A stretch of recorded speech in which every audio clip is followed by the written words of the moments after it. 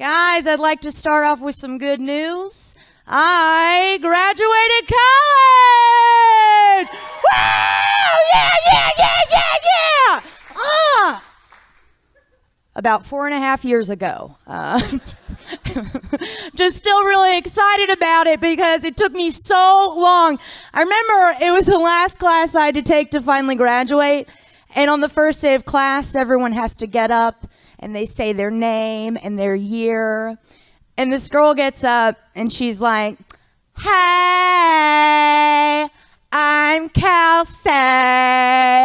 This is my 5th year. So I'm a super senior." And then it's my turn and I get up and I'm like, "Hi, I'm Natasha. This is my 7th year. I'm an alcoholic." Woo! It's just true. You know, it's not very fair because people are very impressed that Jesus turned water into wine. But neither of my parents are impressed that I can turn an entire bottle of wine into an abortion. I had to do it, Alabama. I had to do it. I'm sorry. We got through it. Killing it. The joke, not the both. All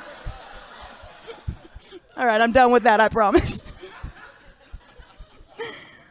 I'm in a relationship now, thank you. And thanks. My boyfriend and I just took the next step and we moved in together. And I feel very special because he's 5 years younger than I am. So it's his first time living with a significant other. And it's my first time lying about how many men I've lived with. So but it's been refreshing because the last guy I lived with, whenever he would get a little tipsy, he would mispronounce my name. Yeah, and it's bad to have to correct your own boyfriend like, hey, remember? It's actually pronounced Natasha with a short A, not Kyle.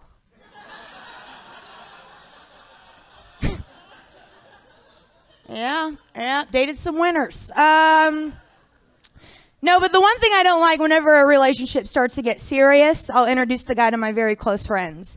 And my friends always say the same thing when they meet a guy I'm dating. And they're like, "Oh my God, like you have a type. Like you have such a type." I'm like, "Oh, that is cute. What is my type? Is it men who leave me? This is the 9th boyfriend you met, Madeline. I think we know you saw my status on Facebook." But actually, the thing is, I already know my type, okay? My type is men who gain 30 pounds like 2 weeks into dating me. Anyone else making the men too comfortable too quick? Anyone else dating the alcoholics? Okay. I've lost all the men in the crowd on that. I felt it. I'll try to get you back, because it's not always a bad thing, fellas, the rapid weight gain. Because ladies, I have to ask, has a man ever given you an orgasm? Well, that. I'm sorry. I'm losing the men again. Okay. I was trying to get you back. Okay. But has a man ever given you an orgasm, like via penis in vagina sex, simply because your man's recently developed beer gut? It's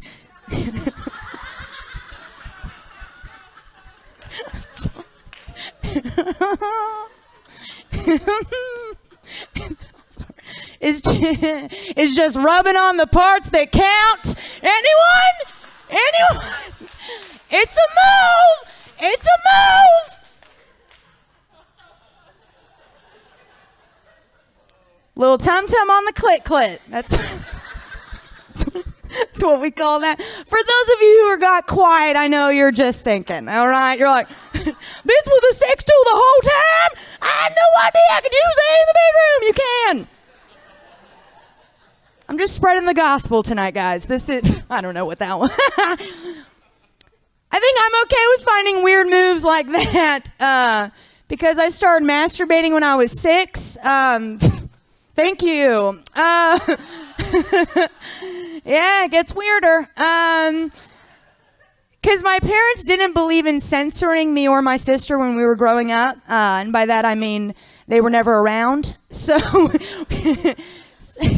so we got to watch any rating of any movie. It did not matter. So my sister and I were watching this R-rated movie called Waiting to Exhale. Has anyone seen this?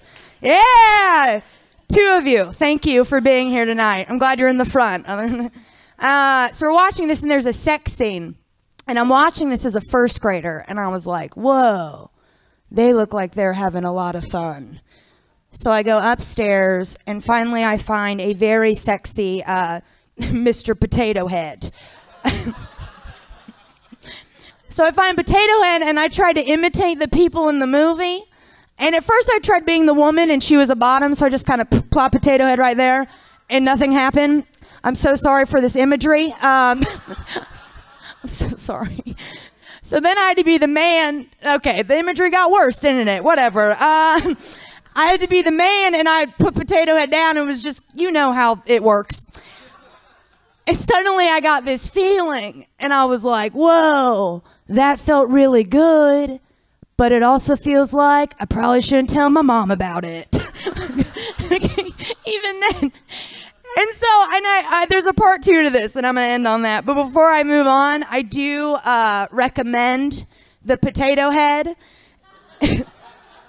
as kind of like a starter kit, because you can put his mouth anywhere. Am I right, ladies? But it does make Toy Story a very different kind of film for me. Haven't seen Toy Story 4 yet, because I'm like, what will it do to my body? Those seats are going to be wet. I don't know why I'm talking like this. Anyway, so part 2. I'm now in 6th grade. Okay, I'm a woman. And in 6th grade, I was at a sleepover at my friend Corey Shaver's house. And at a 6th grade sleepover, every girl goes around and tells a secret, right? So we get to Corey, whose house we're at, and she was like, well, my secret is sometimes I have seizures. And I was like, a seizure? What is that? I've never heard that word before in my life. She was like, well, it's really hard to explain, and I've never really gotten to talk to anybody about it, but it's like suddenly my body feels very different and nothing like it's felt like before, and next thing I know, I'm on the ground and I've come back to. And I was like, oh my God. I have seizures too.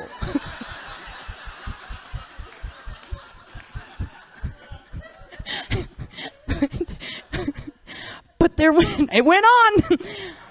But there, when I take a plastic potato and I put it in my pants, and she went, what? And I went, what? And I was never invited back to Corey's house ever again. You guys have been great. Thank you so much. I've been Natasha Ferrier.